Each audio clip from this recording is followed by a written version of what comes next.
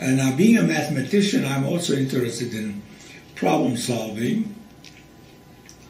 And of course, there are mathematical problems. They are not like real life problems, but it's the field of operations research is concerned with bringing mathematics into operations so that we could deal with them in quantitative and more precise manner than hit and miss or in qualitative ways. So as a result of this concern, I used to work in the State Department, Arms Control Disarmament.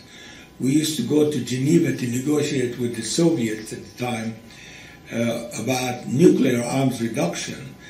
And it was very difficult at that time to decide how many U.S. tanks are worth how many Russian airplanes and so on. Certainly not the price they're needed for strategic purposes.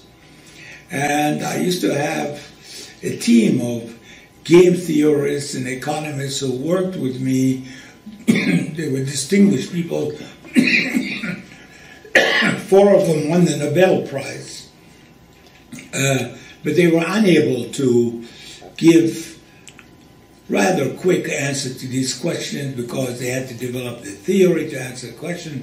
That led me to ask myself about how people made decisions instinctively, not necessarily technically, and I came on the idea that comparisons were necessary, and it turns out some distinguished philosophers like Schopenhauer had thought that there are no absolute things have to compare with others with respect to common properties they share to determine their priorities.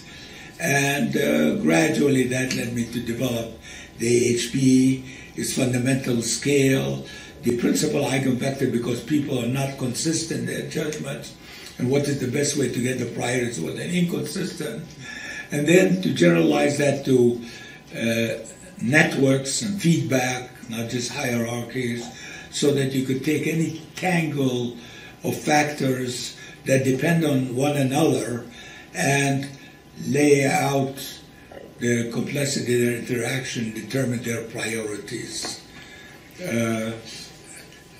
And then further, that mathematics proved to be valid enough, powerful enough to generalize to the continuous case where when we look at things, our brains make many, many comparisons quickly with the millions of neurons they have, and what the mathematics of that looks like, and how you synthesize the neural firings, and that such firings are dense. That means they can be used to come arbitrarily close to anything that you're experiencing.